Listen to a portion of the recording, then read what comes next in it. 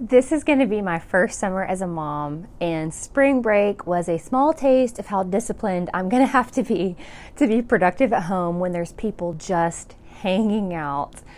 I want to make time to be present with my family, and I also don't want to let my dreams die until school starts in September and feel so behind and defeated. I want to share the ways that I'm going to be squeezing in time to still practice and play.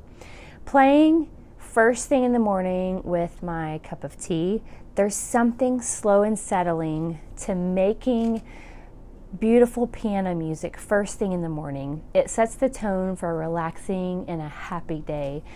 Also, sneaking in 10 minutes while the kids are eating breakfast.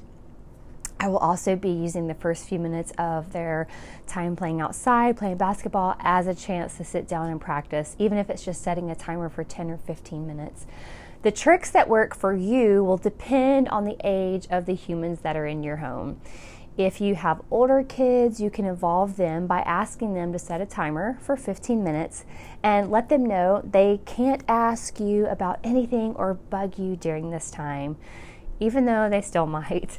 Make sure they have everything they need and make sure they have something to do, and you focus on practicing for just that small chunk of time.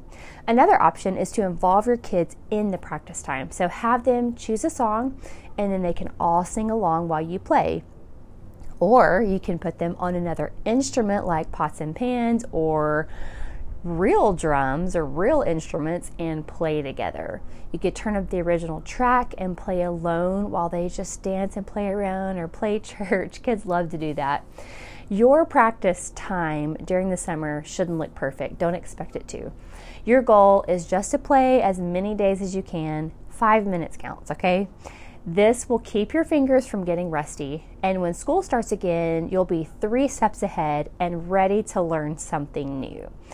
This is your chance to think outside the box when it comes to practice time. You can use family time, birthday parties, Friday nights as an excuse to play for everyone to sing karaoke. You can add playing to your devotion time. Singing and playing is worship, and it creates a rich connection to the presence of God.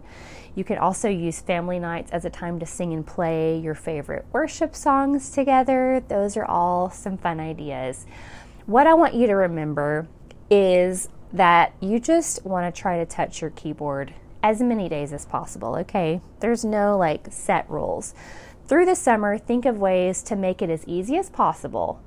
It's impossible to do it wrong, okay? And I would love to hear what creative ways that you are playing this summer.